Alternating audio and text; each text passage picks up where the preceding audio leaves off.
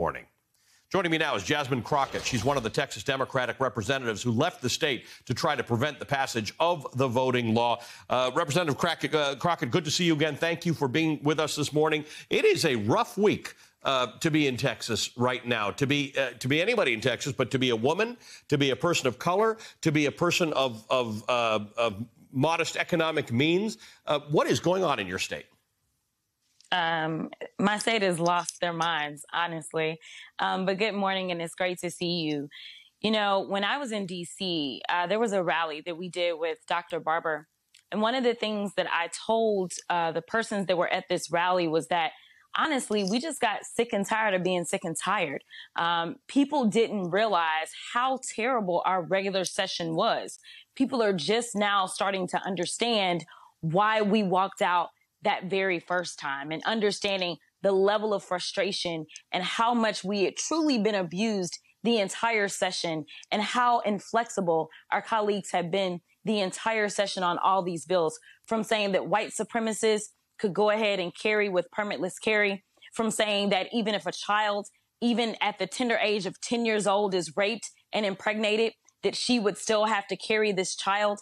We could not get any decent amendments on any of these bills when it came to voting, when it came to permitless carry, and also, obviously, when it came to CRT and so many other things.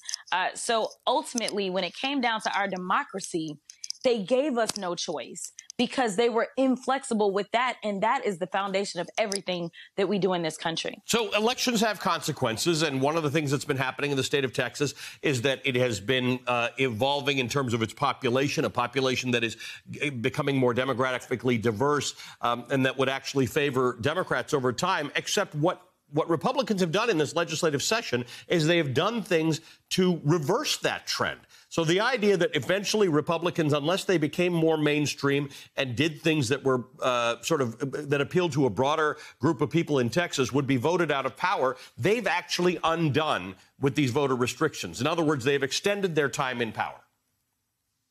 Absolutely. That was one of the things that we kept saying, is that this was a power grab.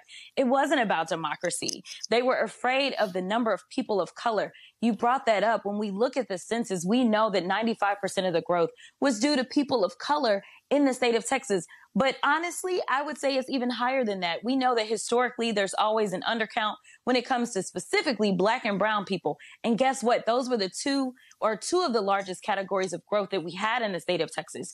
And so now we're heading into yet another depressing portion of Texas history. And that's going to be redistricting, because they know that they can't win on the substance. They know that they lose because they don't have any good substance. They don't appeal to a broad cross-section of people. And so now we're heading into redistricting probably in the next couple of weeks in the state of Texas. And let me be clear. In fact, the Republicans have said, well, elections have consequences, and the people elected us to be in control. But honestly, when you look at the numbers, there's 83 Republicans, 67 Democrats, but it was only 8 to maybe 10,000 votes that kept us from flipping the House. They are dead set on changing those lines because they know some of them won by a razor-thin margin.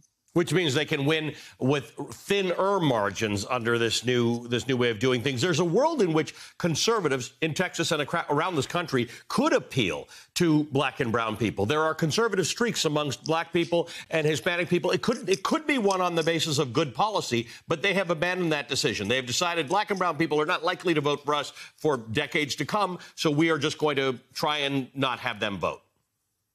No, that's absolutely right. I mean, you heard from our lieutenant governor not too long ago where he said, well, the reason that we're having a problem with COVID is because of Black people. And then he said, and we know that Black people, well, they're Democrats. So this is a Democratic issue. That's why we have terrible spread in the state of Texas.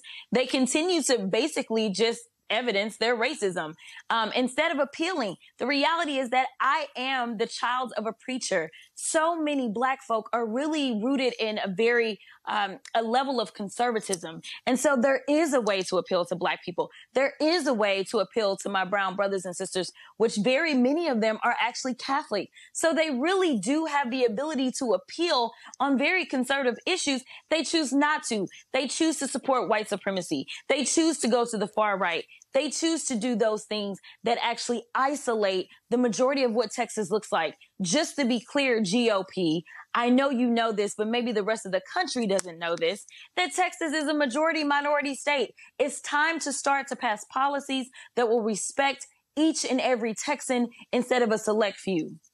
Representative Jasmine Crockett, good to see you this morning. Thank you for being with us. Jasmine Crockett is a state representative representing the Dallas area in Texas.